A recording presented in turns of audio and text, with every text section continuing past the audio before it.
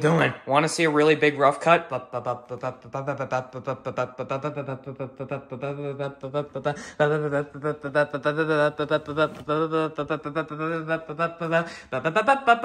Good grief! So this is the Twinshock, Mega's rough cut. That's literally what it is. It works the same way as a rough cut. It looks kind of like the rough cut, except it's like 3 times as big as the rough cut and almost 3 times as expensive. And this blaster was a tremendous deal when it came out because we had never gotten anything like this in the Mega series, and we actually haven't gotten anything like it since.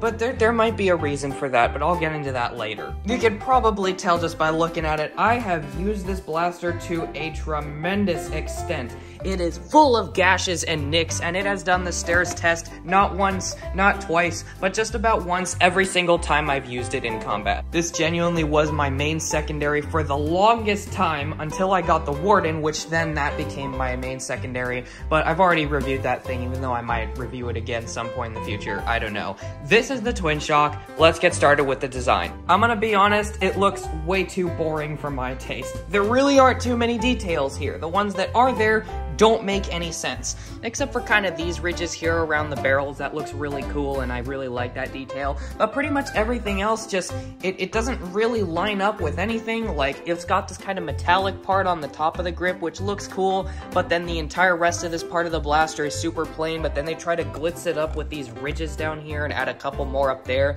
and then there's just like 4 bolts here for some reason, and there's an intake valve here, and then what's this? I don't understand. It's a weird design. And of course, they put 2 tactical rails on the top, even though they definitely could have put a 3rd one. I mean, more scopes the better. 2 times 0 magnification isn't enough. We need 3 times 0 magnification in order to really get that performance outcome. The ergonomics on this blaster are very good. This grip looks a bit over-detailed, but it is super comfortable. It's just the perfect size for my hands, about the same size as the Stripes grip, maybe a little bit smaller, but it is very nice on the hands. The same goes with the 4 grip, even though I think it's a little bit too thick. I think if they switch these grips around, it might make a bit more sense, but I don't know, that's really being nitpicky.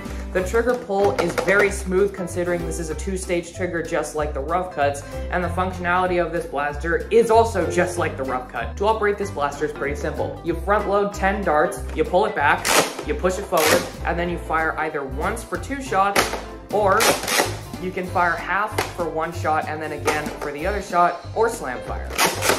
Now this blaster is frighteningly loud. I believe it's the loudest Springer in my whole collection, but it is also really ridiculously smooth.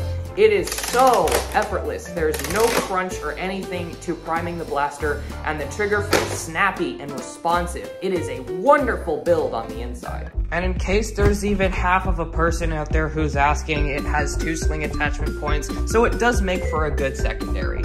Now let's get on to the issue it has. This blaster suffers from bad Smart AR syndrome, which is pretty self-explanatory. The Smart ARs are not reliable at all, and I think the best way to demonstrate this is just with the firing demo. I have 10 perfect condition Mega AccuStrike darts. They're all in really good shape. They aren't smushy at all. They're very solid. They're very nicely built. Good darts. Nothing wrong with the darts. Just want to emphasize that. I'm going to do this 3 times. First with single shot, then with slam fire, and then with the half trigger pull thing, you know.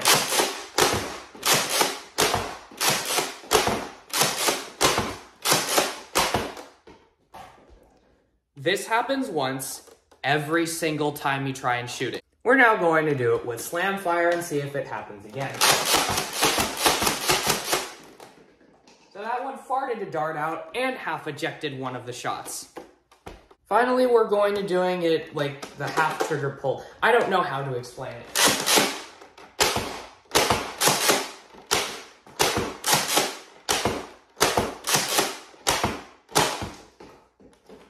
It just shot 3 darts at once.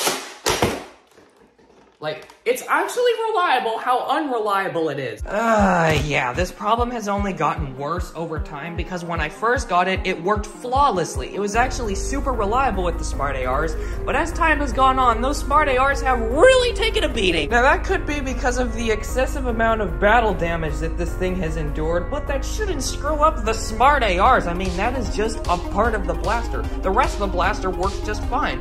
Why is the trigger still as smooth? Why is the firing still as reliable? Why is it still as effortless and smooth to operate? There's nothing wrong with it. The smart ARs are just stupid. And as I just said, it has gotten so unreliable that you can count on it to screw up at least once for every 5 shots.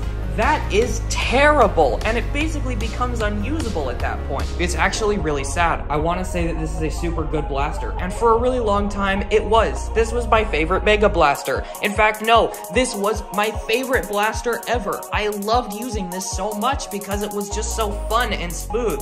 But I can't excuse bad smart ARs ever for any reason. It doesn't matter if the system is intricate. Hasbro made this system, it's their job to perfect it. And even worse, that is literally the only problem that I have with it, and that is an inconsistency problem. Some people are going to get perfect blasters, some people are going to get blasters like mine. I can't guarantee that because smart ARs are just so weird. It's like any tiny little change to the system that's on the inside will completely change the reliability of it. I can't count on that, so I can't say if this is a good or bad blaster because of it. But as a reviewer, the one that I have just so happens to maybe be the only blaster with bad smart ARs on the whole planet, and for that reason I have to say, don't buy this if you're gonna want to use it practically. It's not gonna work for you. It just ruins the user experience having the smart ARs fail every single time you try to use it. And trust me, I have tried. I have put different darts in it, different kinds of brands of darts, orienting the darts differently, trying to shoot it slower, trying to shoot it faster. It always fails at least one time every single 5 shots. But on that note, I will say that this is an extremely fun blaster, even with that problem, if you just don't care about the reliability and you want a big, goofy mega shotgun that you can play around with because it's loud, it's smooth, and it's fun. This blaster's built super well, and it's super good for just being a toy. It's just not good for practicality. So if you want to get one of these, I will link one in the description below. With that said, thanks for watching. You know the schloo. I won't bother you with it. Bye.